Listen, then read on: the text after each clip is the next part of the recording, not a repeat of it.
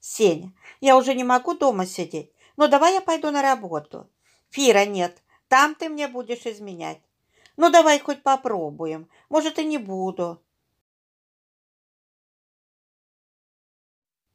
Вот и январь потихоньку подходит к концу. Скоро наступит веснец.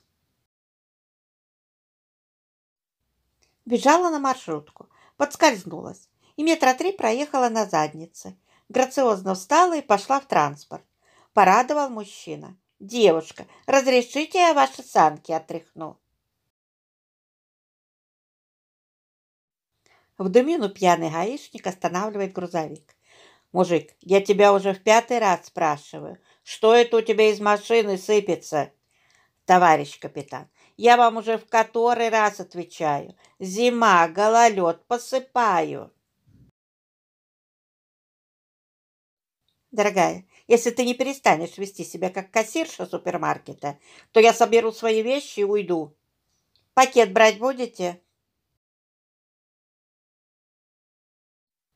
«Вовочка, напомни родителям, чтобы прислали 1000 рублей на ремонт школы». «Марья Ивановна, а сколько нужно денег, чтобы вообще закрыть школу?»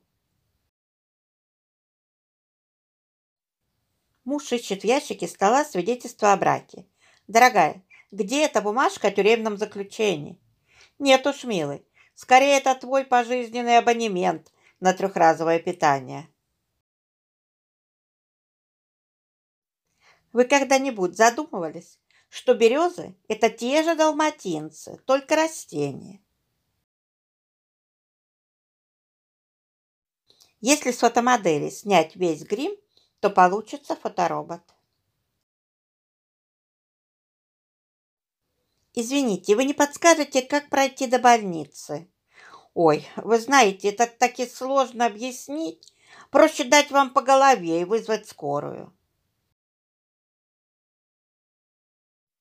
Один грибник заблудился в лесу.